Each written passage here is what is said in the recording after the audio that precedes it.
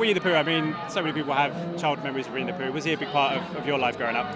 He was. I remember it was like a joke in my family that there was a Latin book that's called like Winnie Illy Pooh or something, which is like the Latin version of it, and that used to really crack my dad up. But the characters themselves, I was really attached to them as a child. I think I had them as toys, and they're just gorgeous stories. Yeah. I found out today that actually it's the 40th anniversary this year that the first animated film was released in the cinemas, really? Which is quite timely, because the impact of that character is just so spread so far.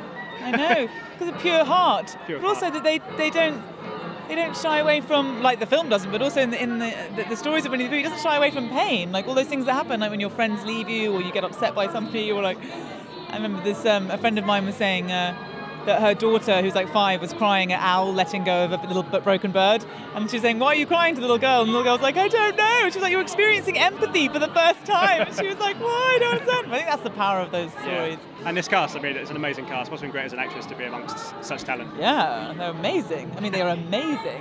So I didn't actually get to. I worked with Will and Kelly a little bit, but I didn't get to cross paths with those guys. Yeah. But I will tonight.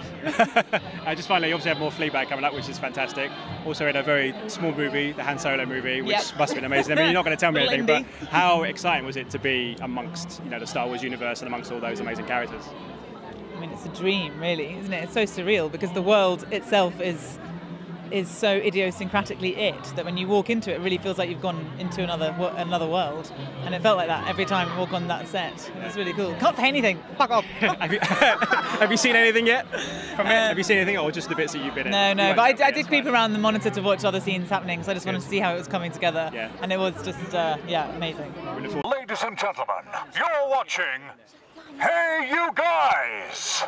Hey You Guys, huh? Hey You Guys. Is that from the Goonies? It is indeed, yes. Nice. Hey